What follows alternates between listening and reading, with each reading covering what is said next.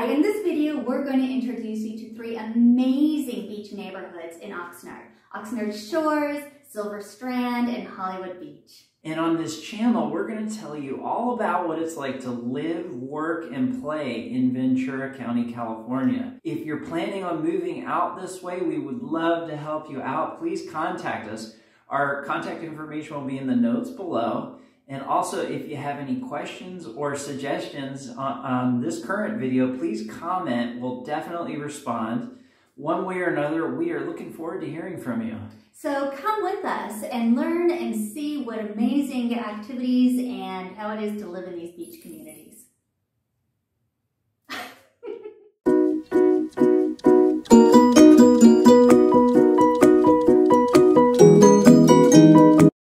The first community we're going to visit is Oxnard Shores.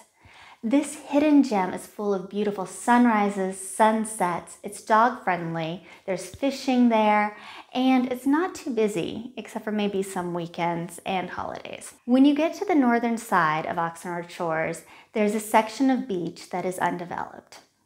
In this section, you'll notice that there are some broken bottles and large rocks and asphalt that's been broken up. So it doesn't seem too welcoming. However, don't let that fool you. We just go a little bit further to the area where the houses are, and there's this long stretch of flat, pristine beach. Oxnard Shores, like other beaches in Oxnard, sometimes has tar come up on the beach. Now, this is a natural occurrence and doesn't have to do with any oil spills or anything else. And the tar is easy enough to kind of walk around. However, you do want to check yours, and if you're walking your dog's paws after. A little bit of Dawn and some scrubbing will take that right off. A great thing about the Oxnard Shores beach, once you actually get down to the beach, is that it's a flatter section of beach, which is really nice because as you're walking down the beach, it's not like a really steep, like a hilly beach you're walking on. Just to the north of the beach, there's actually a power plant that's up the hill a little bit removed from the beach. It is a bit unsightly, but the cool thing is as you walk down the beach past the power plant, you walk through that area into a state park area as well, and you have miles and miles of undeveloped, just beautiful, pristine beaches. The great thing about the Oxnard Shores area is it's the only part of Oxnard that has a grassy beach park, and it is a big grassy area that they have with a playground, with barbecue, with some volleyball courts. There's a trail network that weaves around the area through the park and then through sand dunes that will eventually lead you to the beach. So that is just another fantastically beautiful area. They do charge for parking at that park, but a little locals tip for you. If you want to park on the south side of that beach park area on the street, you can park there for free and just walk right in. Another cool thing about the Oxnard Shores neighborhood is there's a little shopping center that's right next to it. It's a real local shopping center. There's the Shores restaurant, there's a brewery, there's the Anacapa surf shop there. And so really locals are hanging out there. It's a great area. There's a bakery. Within just a 5-minute drive from Oxnard Shores, you can drive north to the Ventura Marina where you have more shops and restaurants and places to hang out. And then there's also access to the Channel Islands from there. There's whale watching tours, there's fishing tours, there's a beautiful marina, absolutely gorgeous area. Out of all three beach communities, Oxnard Shores has the most recently built homes overall.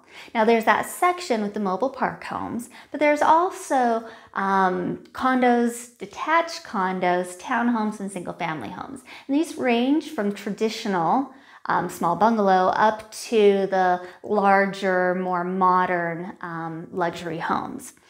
Homes start in this area as low as $450,000 for a small condo that is a little bit further away from the beach, all the way up to about $6 million if you're wanting to be on the beach and in a large luxury home with a rooftop deck. Hollywood by the Sea is the next beach neighborhood and area that's just south of Oxnard Shores. There's another big, beautiful stretch of beach there. And like Oxnard Shores, it's a family-friendly beach where you'll see all the normal beach activities with swimming, fishing, and even though neither of those beaches are destination spots for surfers per se, you will still see some surfers there. And then one really exceptional thing about Hollywood Beach as well is further south, on the south end of the beach, there's a big, beautiful bay and cove with protected water from a seawall. So it's fantastic for swimming. We love to go down there and go swimming, take our dogs there as well. We take the dogs everywhere.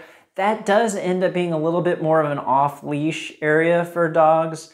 So that's just something, you know, if you're not too psyched about dogs, you might want to consider. But for overall beauty, it's just fantastic. When you're there, you definitely feel like you're on a vacation in an instant. And so I'll also take my paddle board over there and paddle from that bay over into the Channel Islands Harbor, which is also really beautiful, and paddle around and look at the sea lions and the seals, and sometimes there's dolphins. I was swimming in the Channel Islands Harbor one day because that's really very swim friendly too, and I noticed, you know, 30 to 40 feet away from me there, suddenly there was a whole mess of sea lions, and that was a little scary. So I gave them their space, you know, got back on my paddle board and went away. Hollywood by the Sea actually got its name a long time ago because Hollywood was filming there.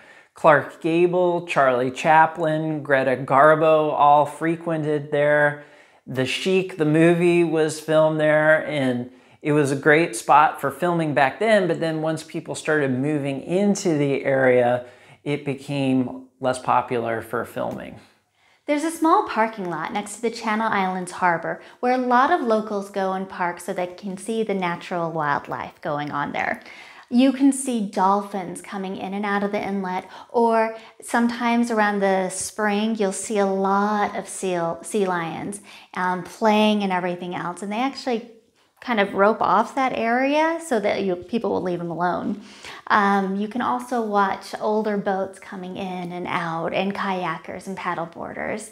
There's a nice restaurant/bar that you can go to called the Rudder Room, and they have a pool table inside, and also on the outside there's volleyball courts where you can sit down with your alcoholic drinks and watch your friends play or just look out at the beautiful beach.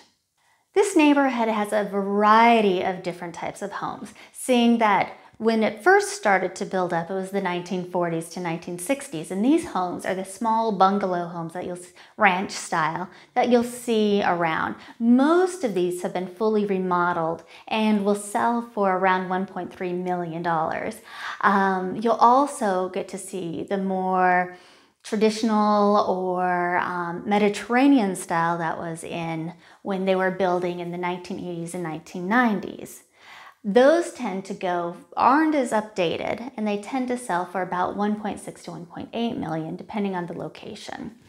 Then you also have lots that have been scraped, and these have the more modern homes, and they can sell up to about $5.5 million to $6 million, depending on, once again, the location.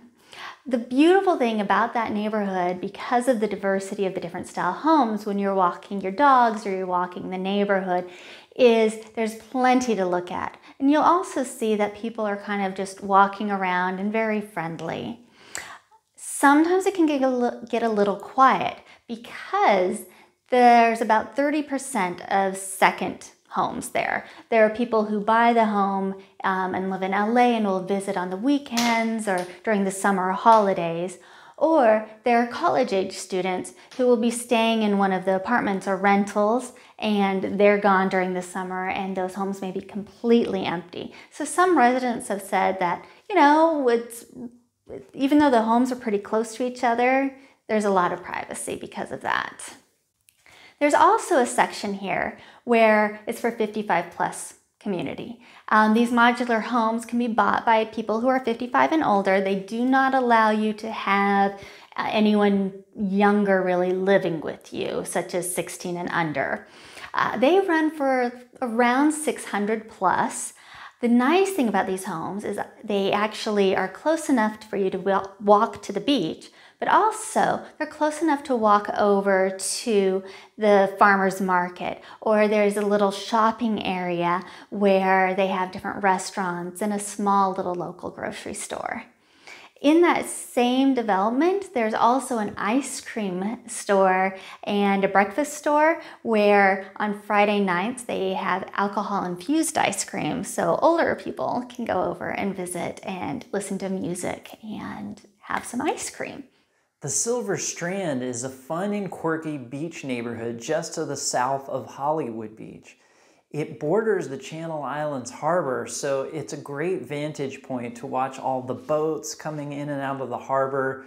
There's Coast Guard, fishing boats, sailboats, just some gorgeous boat traffic coming in and out. It's very nautical. And then there's also a walking trail that goes along the jetty there and winds all the way down to a swim beach, which is really popular for families taking their kids there, and also you'll see some adults swimming, although the water's a little colder, even in the summer. And then that's also a good launching point if you have a paddleboard or a kayak.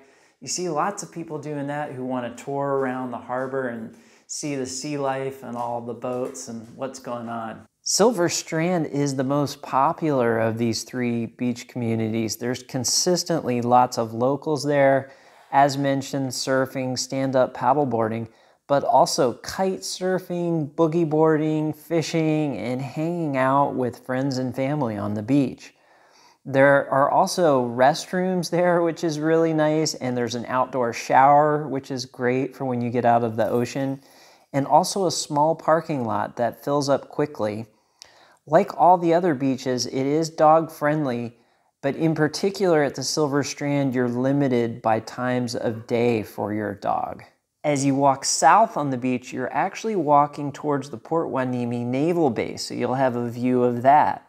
And you can also walk from the beach to lots of local stores like Pepe's Mexican Food. There's a vintage beach store called Miscellaneous Treasures. There's a corner store, and there's also a sandwich shop called the Strandwich. Silver Strand is one of my favorite beach communities. It is an eclectic oasis which has different homes varying from a small, older bungalow home all the way up to a brand new modern home located on the beach. You'll be walking down the street and you might even see a home that has a mural painted on it, or welcome to my beach home with shells all over it. And as you're walking, you might see a father and son walking by with their surfboards because they just finished surfing, or neighbors talking to each other. It's just welcoming, and you feel like you're part of a wonderful community. One of the things also about it is that each home is located on a little smaller lot than the other communities. This makes it a little harder to drive through the side streets, and you'll only see parking maybe on one side or not at all. So parking is limited. Homes range for about $100,000 less than the other beach communities because of these smaller lots, but also the homes are a little bit smaller and they're located closer to the naval base. Homeowners have lived here longer than the other beach communities also, so these homes tend to not go up for sale often. Instead, they're more likely to be a rental or an Airbnb. So if you can find one, consider yourself lucky. This is an amazing community where you have homes that can either look out at the docks or the beach or within walking distance. Thanks so much for joining us for this tour of Oxnard Shores, Hollywood Beach, and the Silver Strand. If you have any thoughts of moving to this area, please let us know. We would love to help you. Our contact information is in the notes below, so look forward to hearing from you. Thanks.